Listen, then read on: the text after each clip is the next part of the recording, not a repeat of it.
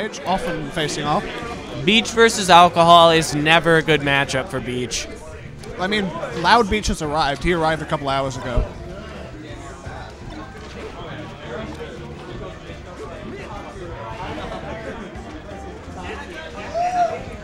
Yeah, Life, I'm pretty sure that the matchup is still 100-0.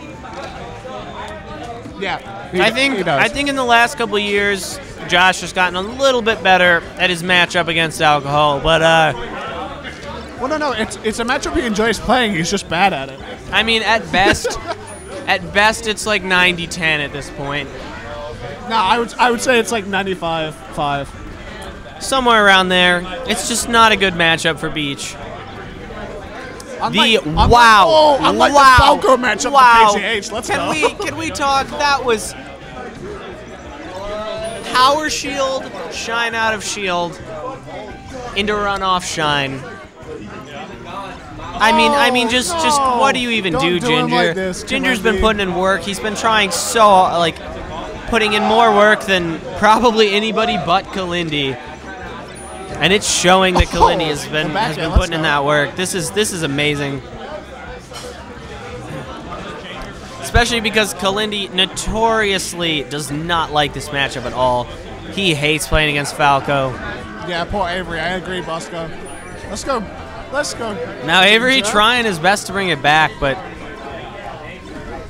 yeah, Kalindi just needs the one more solid hit. Wow. I'm sorry, but you can't that jump was into definitive. that. I don't even know what to say about that other than that was definitive. You get shined.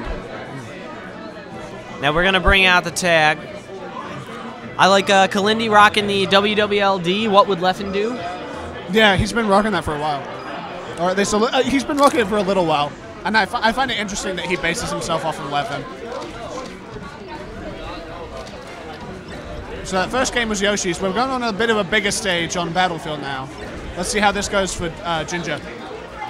Ginger rocking the calm tag, which I'm assuming is to remind himself to stay calm. Oh, that was a crisp jab. I liked that jab. I didn't like that it was on Kalindi Ginger. is looking clean. I cannot imagine. But he didn't JV5 him. There was a laser. No. Leffen JV5'd Kalindi. No, he didn't. He took percent. I don't count. The I don't definition count of a JV5 all right. is not taking any percent. He took percent. Don't argue with this with me. All right. Evidence, stop. He deleted the message. Beautiful. But it was. And while we've been talking, it's been kind of evened up. Seriously, I don't know, Kalindi's man. in the lead, but one laser is very little. It doesn't matter. He took percent. That's the whole thing. It's zero. The zero at the bottom of the screen. That's what. All right. The freshman 5. How about that? Yes. No. It would be a JV. Oh no. The freshman is under 40. Oh yeah. You're right. Might be. So we got the freshman 5. I like. That is one of my favorite things to do as Fox is the reverse nair. You may think you're not, but you're wrong. Good get-up attack there. Still a laser. Nice shorten. Shooting the gun. Oh, that was a meaty downer. Although Kalindi is at 146. No, I like what Ginger. He kind of lost patience, but I like that he was just maintaining his stage presence, holding center stage with lasers, moving forward a little bit, just with the jab and the F tilt, kind of forcing Kalindi's shield.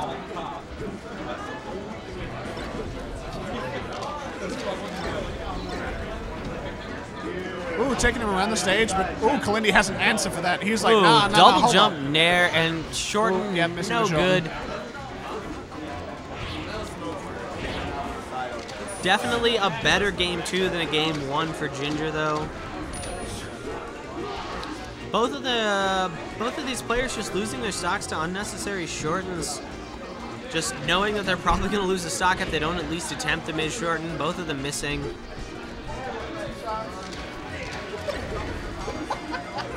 The response.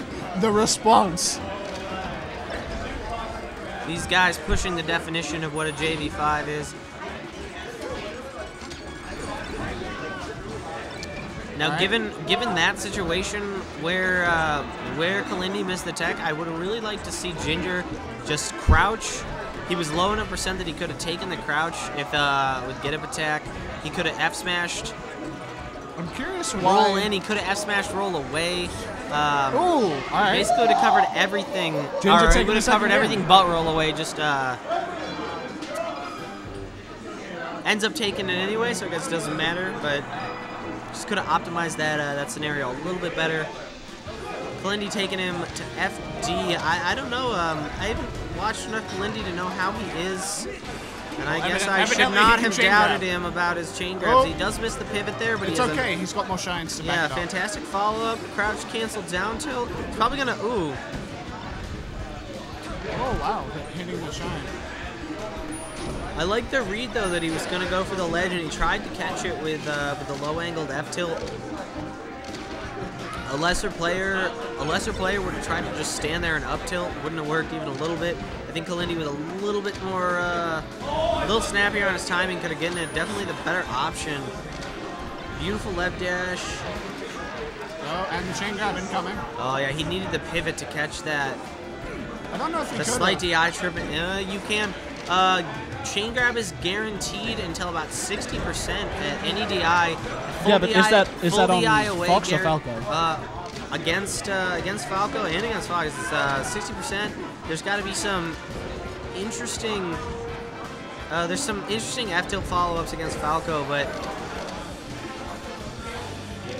if you do full DI away, it extends the chain grab to about 80% on FT. Oh, that's gonna be a shine. Oh, he just.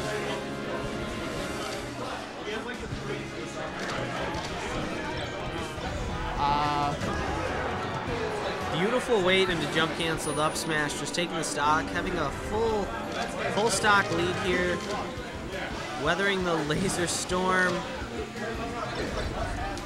That was an interesting landing because Ginger just straight up landed. He's going for the straight up smash, catching the full DI away. Oh no! Whoops! With an unfortunate, unforced error, Ginger giving him the stock there.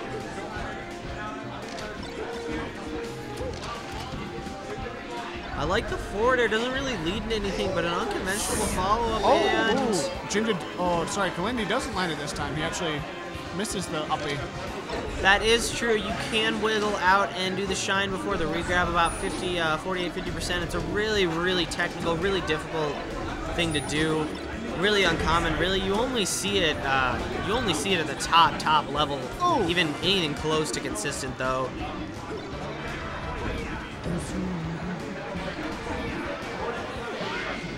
You can get around that. You can get around that 48 to 50% shine out slight DI just by mixing in an up tilt somewhere a little bit before that, just forcing,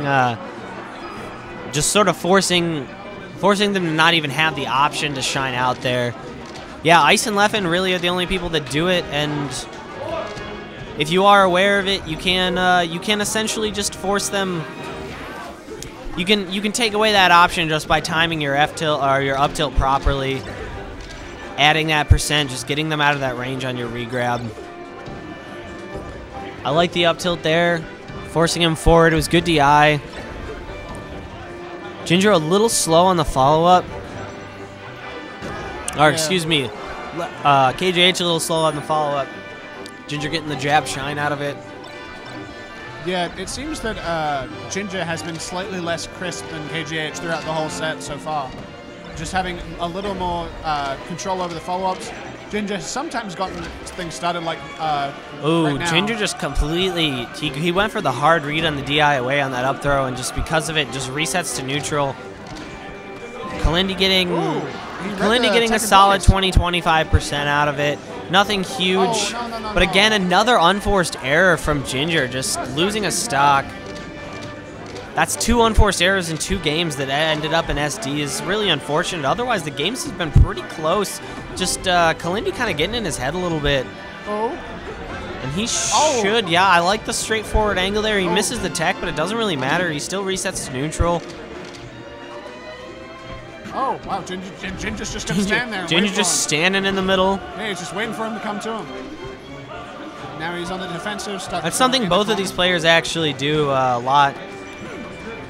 If their opponent is just sort of dash dancing around the edge of the stage, they'll just hold center stage. They won't do anything.